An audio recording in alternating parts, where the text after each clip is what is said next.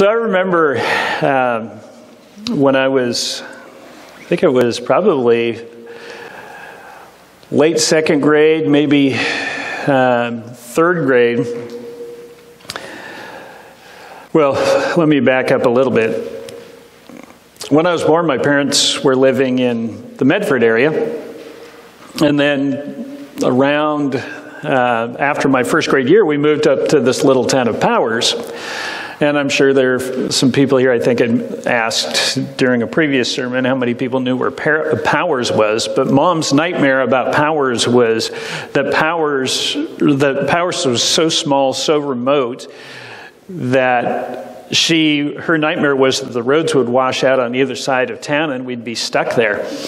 And she never fully unpacked when we were there. We were only there just a few months, and the house that we were living in was this rickety two-story house that I don't even know if it even exists anymore.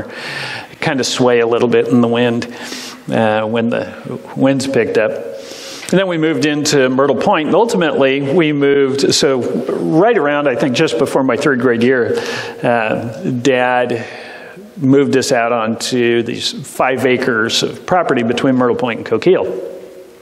And I think Dad had a number of reasons for moving us out there. I think part of it was Dad wanted to expose us to the country life. We were in a double-wide mobile home in the middle of 5 acres, and Dad purchased 4 calves, and only one of them survived till adulthood. His name was Ronald McDonald. And he was, the steer. Dad was trying to teach us something, I think, about what it was like to live like that. And we had this pulsating electric fence around our garden because the steer kept getting into the garden. And it was one that was designed at least for like 3 or 4 times the distance that we had around there. So it had a lot of power on there. And we had a lot of space to run and play, and but one of the things I discovered in a year, a little more, year and a half maybe, 2 years. We weren't on that property very long. 3 years, Mom says. Anyway, at the time that we were on that property, one of the things I discovered is that while I'm a small town guy, I am definitely not country.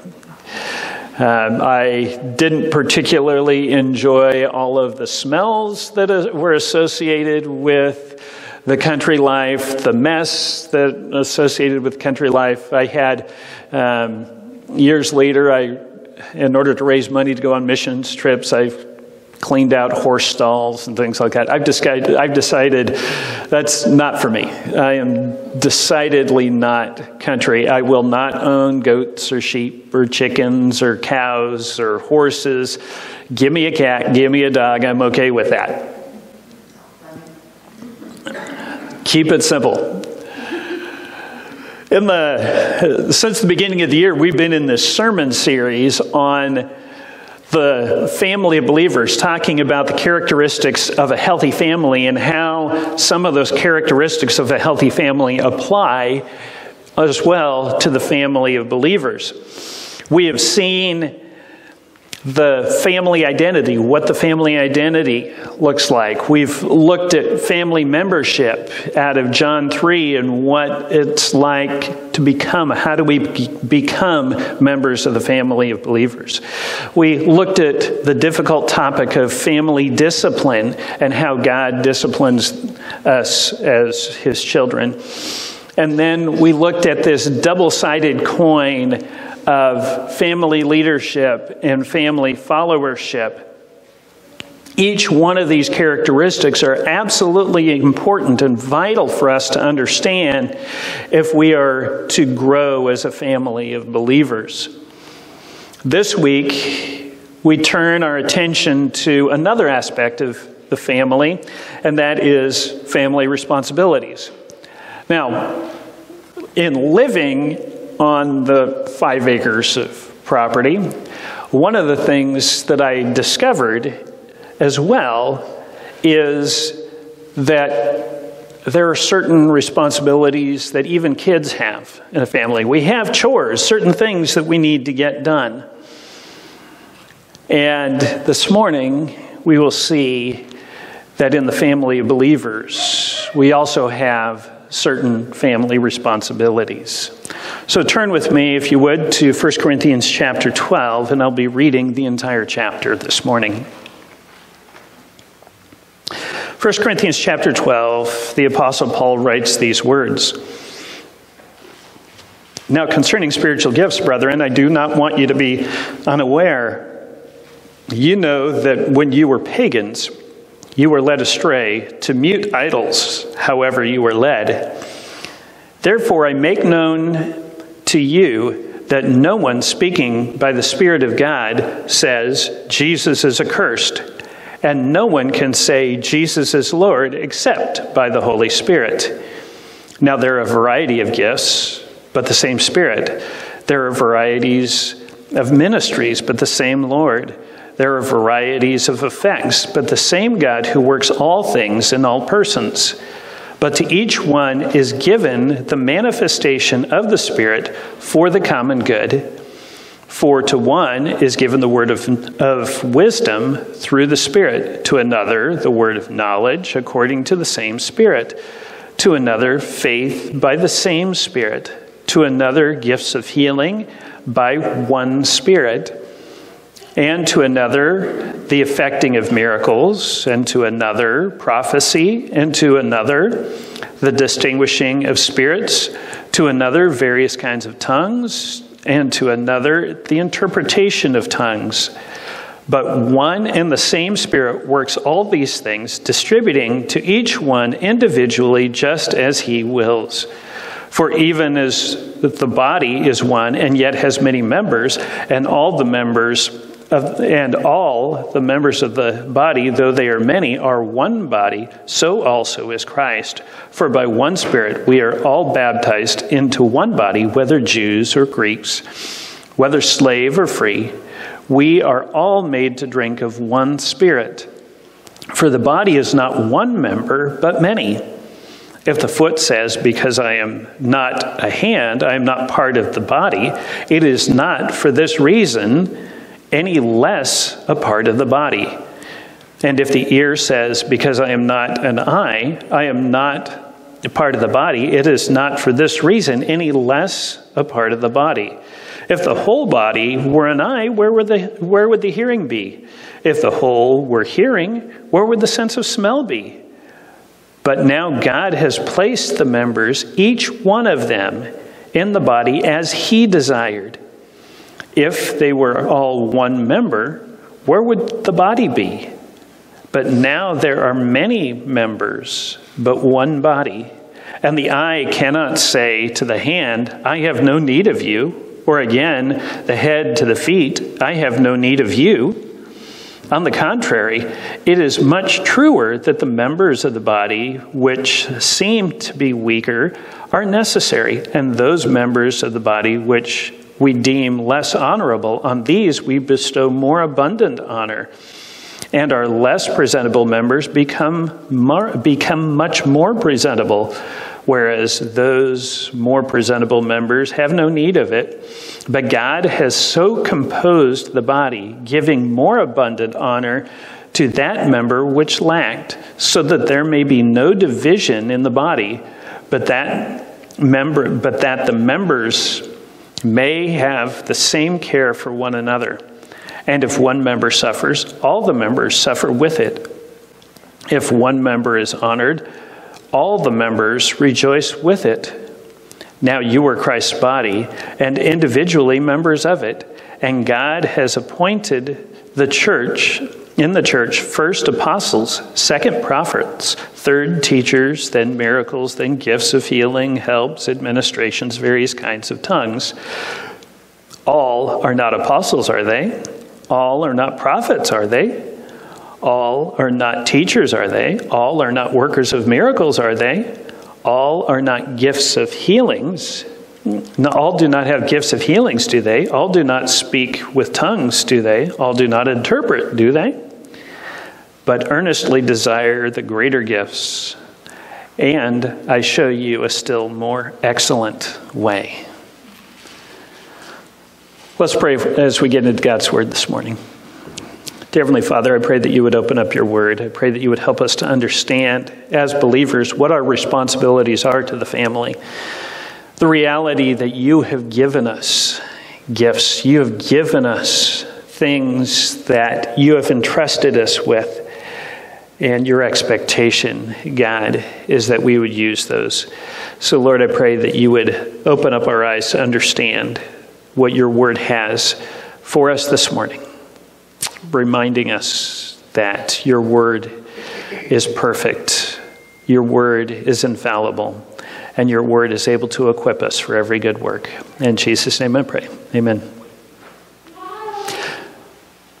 So as we get into the text this morning, I want to make a clarifying statement right up front, and that is that when I speak of the term family responsibilities this morning, I'm using it interchangeably with the term spiritual gifts. So when you hear me say spiritual gifts, I'm referring to family responsibilities. When you hear me say family responsibilities, I'm referring to spiritual gifts. I believe that this text this morning helps us to understand that members of the family have the responsibility to use their spirit-given abilities or gifts for the benefit of the family. You've been given something. Each one of us, as we'll find out this morning, has been given something. And we have that responsibility to use it for the benefit of the family. As Paul opens up the chapter this morning, he starts by telling us that he does not want us to be unaware of what is involved with these spiritual gifts. For whatever is happening with the Corinthian church, and as I've mentioned before, the Corinthian church is likely his most dysfunctional church. For whatever else was going on, among the various reasons why Paul writes this letter is to correct an error when it comes to what their responsibilities were to one another, their spiritual gifts. They had become people who were ignorant of what they'd been given, and error had creeped into the church. Now, before Paul even gets into what the specific error is, he notes that family responsibilities are founded in a right relationship with Jesus. These believers had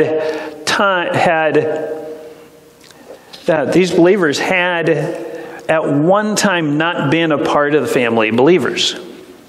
It's a pretty obvious statement. Paul says, you were pagans. You were led astray by false idols. They had been deceived at one point. However, they now had a new confession.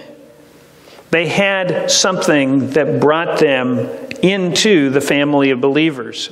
The culture around them is, through their words and deeds, saying Jesus is accursed. And Paul is saying that no one by the power of the Holy Spirit can say Jesus is accursed. The culture had rejected Jesus. The culture has no room for Jesus because Jesus compels something from them. In all actuality, Jesus compels everything from them and from us. Those who find the Jesus of the Scriptures, the Christ whom Paul preached, to be offensive cannot do so by the power of the Holy Spirit, and Paul reminds us of this. In contrast, those who embrace the Jesus of the Scriptures are those who are willing to give everything for him and to give everything to him, and they cannot do that on their own. Those who live lives that have been transformed by a right relationship with Jesus are those who can confess that Jesus is Lord. This was one of the early confessions of the church. It wasn't Caesar. Jesus is Lord. Jesus has command over our lives. And that can only happen by the power of the Holy Spirit. Before we can ever begin a conversation about what our responsibilities are as family members in the family of believers, we must first make sure that we have a proper relationship with Jesus. Family responsibilities are founded in a right relationship with Jesus. This morning, can you confess that Jesus is Lord while understanding what this requires of you?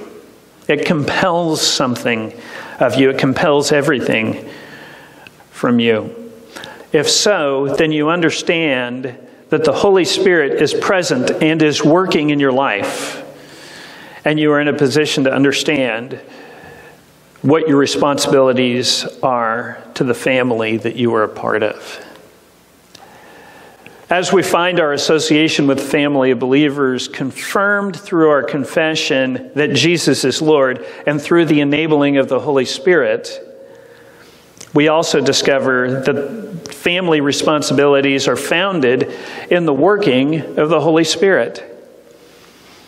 As we develop an increased awareness and appreciation of our family responsibilities or our spiritual gifts, we realize a couple of things. The first is that Paul tells us there are varieties of gifts. There are varieties of ministries. There are varieties of effects. So we understand that each responsibility differs. Each one of us has been entrusted with something. And we've been entrusted with something that someone else has not been given. This may be the result of your upbringing. You have a different background than somebody else. This may be the result of your experiences, both positive and negative. This may be your distinct personality or certain things that you find particularly fascinating. I know Bill likes track. He likes shot put. God has opened up doors through that. Different levels of interest. Regardless, each one here has been given something that none of the rest of us possess. I would imagine that even Ellie and Eli, as little identical twins, not identical twins, but as twins, have already begun to develop their own unique personalities. They are going to be very different growing up. They're going to share the same experiences, but they're going to develop in very different ways. Being different is not in and of itself a bad thing. At a fundamental level, differences exist, and each one of us has been entrusted with different gifts. Each one of us will exercise perhaps even similar gifts in differing ways. Each one of us will have differing ministries. How we take what we've been given and put them to use is going to vary from person to person and from time to time. I, as a pastor, have a similar calling and set of responsibilities that Bart and Troy have. However, the context in which I serve is different from the context that they serve, even though all three of us serve in a similar community. Carrie and Cheryl, you may have similar interests that have brought you together. But the way that you engage in those interests are very different because you have very different backgrounds. The service we engage in is going to look different, perhaps even within the same body of believers. And our varying ministries are okay. It's okay to have differing ministries, even within the same family. Not only are the gifts and the service going to look different from person to person and context to context, but the results of them are going to look very different as well. It's so tempting for us to take a look at one church and see what they are doing and think, if we did that, then we could experience the results that they're experiencing. If we did what they do, we would get what they've gotten. I know Karen and I have had conversations about teachers and classrooms, and there seems to be this mindset that if you put kid A into system B, you'll get outcome C. The problem is there's other variables in that. One of the biggest variables is the kid, and then the variable of the teacher. You can have differing, because we have differing gifts and differing ministries, we should expect differing results. Paul tells us there are varieties of gifts, there are varieties of ministries, and there are varieties of effects. A plus B always equals C, assuming A and B are the same in every context. But the problem is they're not. They vary. The impact we are called to have is here, and we need to be comfortable with the idea that the results of the gifts and the ministries that we have are going to be different. Paul also reminds us that the source of our ministry, the source of our responsibilities is the same. We are not the source of our gifts, our ministries, or the results of our ministries. While these things differ, the source of our responsibilities is the same. Paul tells us that these varieties, that there are varieties of these things, but the same Spirit, the same Lord, the same God who works all things in all persons. In verse 11, he says, "But one and the same Spirit work all these things, distributing to each one individually just as He wills." We must be people who are yielded to the Spirit, who are moved by the Spirit, who are empowered by the Spirit. It is the Spirit who works. I think that quite often we think too much of ourselves and our spirit and our gifts, and not enough of the Spirit's work in us. The word used for gifts relates to the word grace. These are quite literally grace things. These are good things that we have received from the Spirit and the working of the Spirit in our lives. They are also referred to in verse 7 as manifestations of the Spirit, or revealings, revelations of the Spirit. These are tangible ways in which the Holy Spirit has chosen to reveal Himself in our midst. These are ways in which we use our gifts and engage in service in the family of believers, and they are visible demonstrations that the Holy Spirit is at work in our family. We are not the source of our responsibilities or gifts. Rather, God, the Holy Spirit, is. Now, I want to take a little bit of a side note to talk a bit about the specific gifts. Or rather, explain why I'm not going to talk about the specific gifts. There are a couple of different reasons why I'm not going to take the time to talk about it. First of all, there's really no agreed upon comprehensive list of what those spiritual gifts are. I was doing a little bit of research. I was tempted to take some spiritual needs assessments. And as I was doing some Google searching, I've discovered that some have as few as 4 spiritual gifts, and some have as many as 22 spiritual gifts. So deciding on which to cover and which not to cover would be rather challenging, because I would leave some out. Second, I think, and more importantly, is I don't think that's the point of Paul's passage.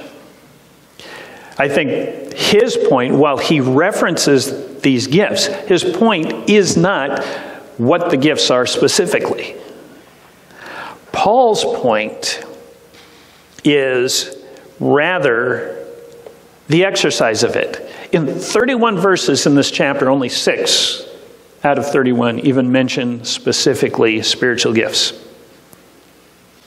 These gifts are manifestations of the working of the Holy Spirit. They are distributed in varieties of ways for the common good of the family, the body of Christ. So to spend time in that, I think, if we had the time, we might spend it. It's not to say it's not important, but what is the major focus of the passage? And the focus of this context is the relationship between one another and the gifts. Not only are family responsibilities found in a right relationship with Jesus and found in the working of the Holy Spirit, but family responsibilities are focused on a right view of the body of Christ. In this passage, Paul uses the analogy of body parts as parts of the body to demonstrate how believers should exercise their responsibilities to one another. And he does so by presenting 2 common incorrect views, and then by showing us what right looks like. The first incorrect view that he demonstrates, that he gives us, is this view that you have no need of me. This first view says that I'm insignificant. We see verses 15 and 16, if the foot says, I am not a hand, because I'm not a hand, I am not part of the body. It is not for this reason any less a part of the body. And if the ear says, because I am not an eye, I am not part of the body, it is not for this reason any less a part of the body. One of the strong temptations in the family of believers is to think, simply because I do not possess a particular skill or ability that somebody else has, that you are not necessary. There is a feeling that you do not belong because you do not have, or that you no longer have the ability to contribute in a way that others do. Perhaps this is a function of thinking, I'm too old, or I'm too young, or I'm too new here to be of any use. This view thinks too little of what God has given you. You think that simply because I don't possess gift X, Y, or Z, that you have nothing to contribute to the family. You are content to sit on the sideline watching the world go by. You are the young man in the parable of the talents who hid his 1 talent, bringing it out only when the master came to give an account for what his servants had been entrusted with. Each and every person here, if you have been saved, has been entrusted with gifts by the Holy Spirit. You are part of the body of Christ. And if you are part of the body of Christ, you have gifts You have something to contribute, whether you believe it or not. The second wrong view of the body of Christ says that I have no need of you. The first one says, you have no need of me. This second one says, I have no need of you. In verse 21, we see Paul telling us, the eye cannot say to the hand, I have no need of you, or again, the head to the feet, I have no need of you. The strong temptation here encompasses the view that if something needs to get done, then you alone are the one who needs to do it. Although it may be nice to have someone around, in some sense it kind of complicates things.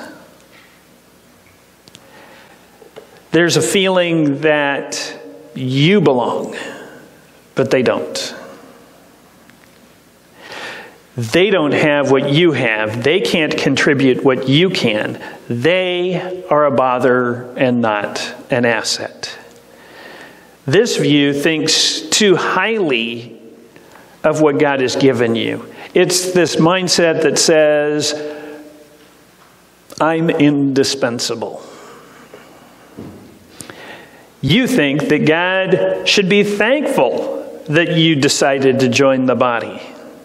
If the body is going to grow, it's because of your great and marvelous talents. You cannot step aside and let others help. The only way anything is ever going to get done is if you choose to do it. For those who are in the do-everything crowd, let me remind you of what God tells us in Philippians 2, verses 3 and 4.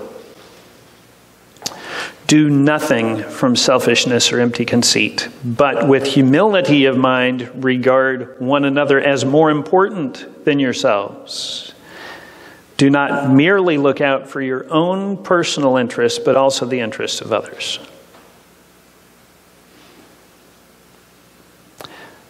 We need one another, and that's the right view that Paul tells us.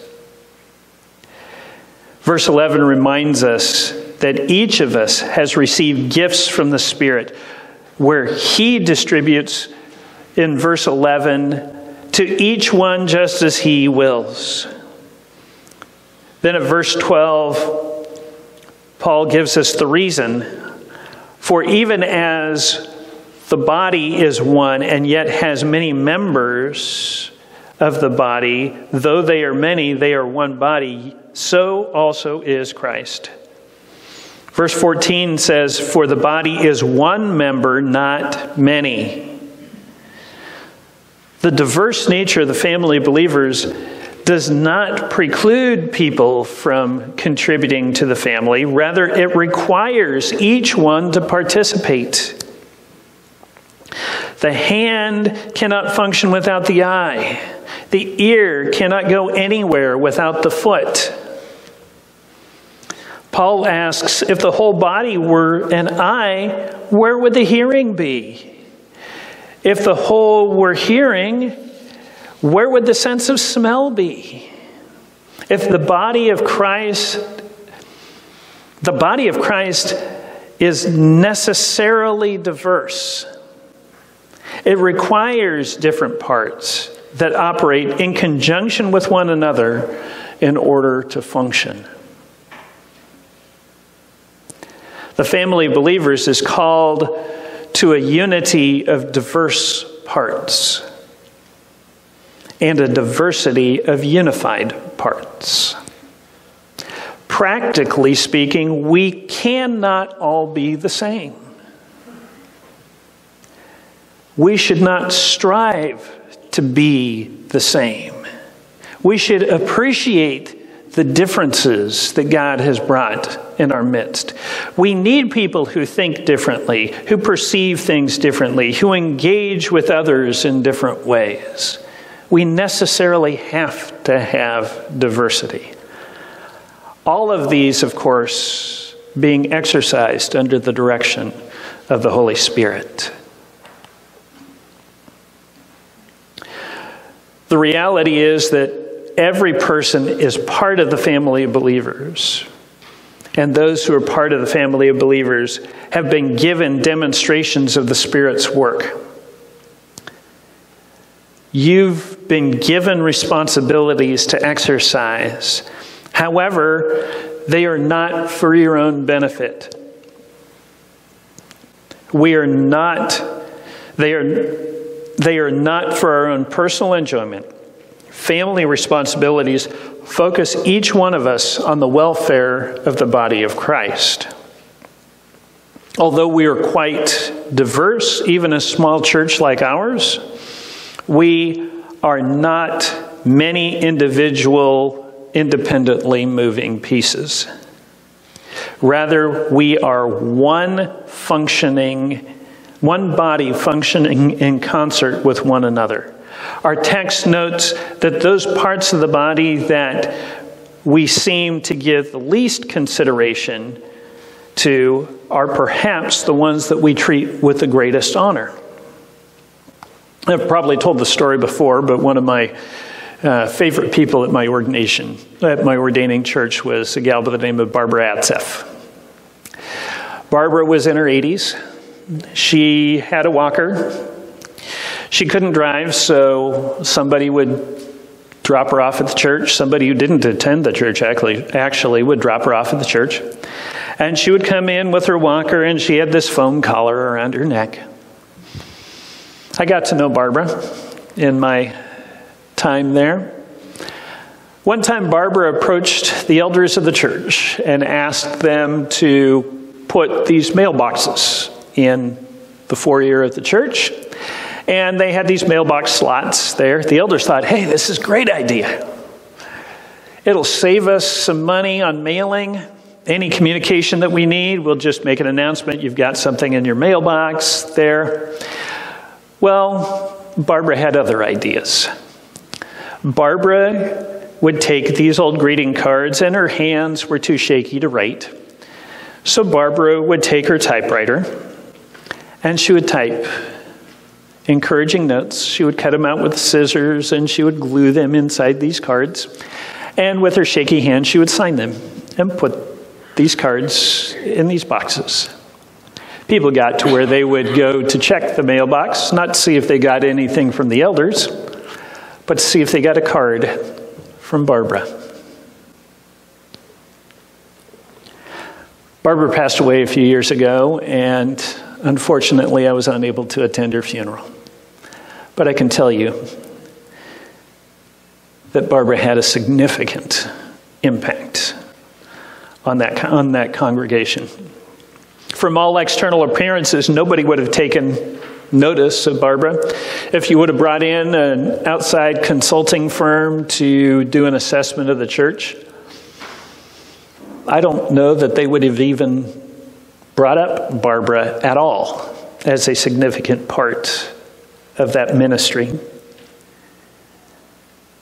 Yet, Paul says, those members of the body which we deem to be weaker are necessary.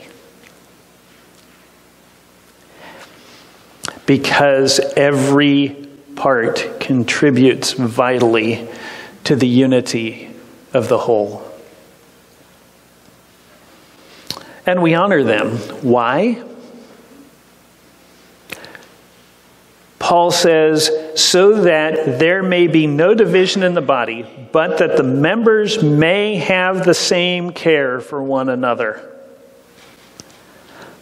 This word care means worry or deep concern. It can be used in a negative sense in the New Testament, but here it's used for a deep care and concern for one another.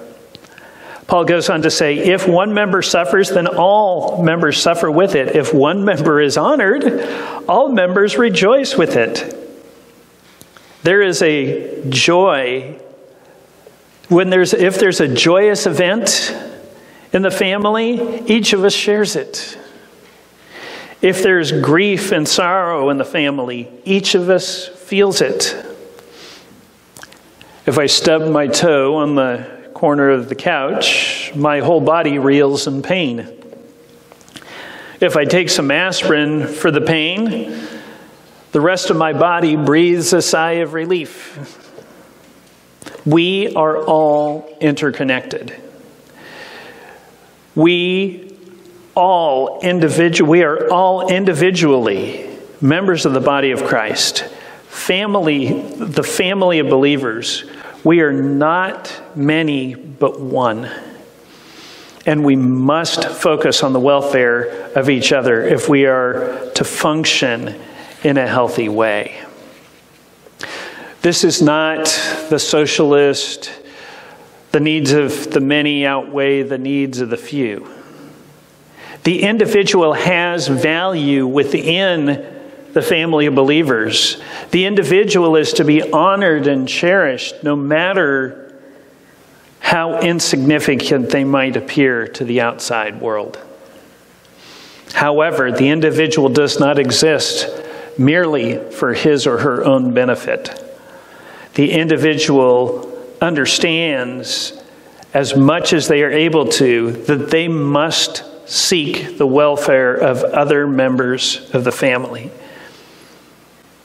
You must take whatever you have been given and present it to God for Him to use for the building up the family of believers, which is the body of Christ. I want to tell a story. This isn't in my notes, but I want to tell a story about another person up at Gladstone that made a huge impact on Karen and me.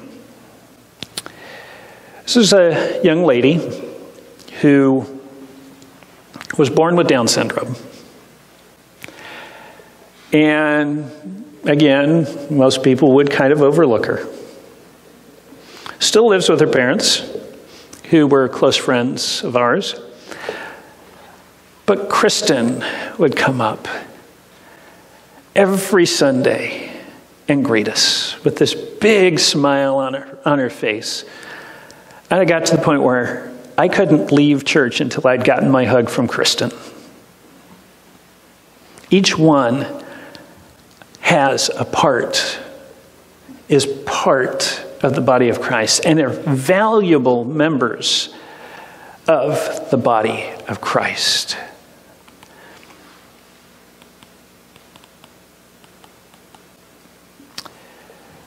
In the movie The Miracle about the 1980 men's hockey team, I don't know how many remember the miracle on ice in the 1980 Winter Olympics.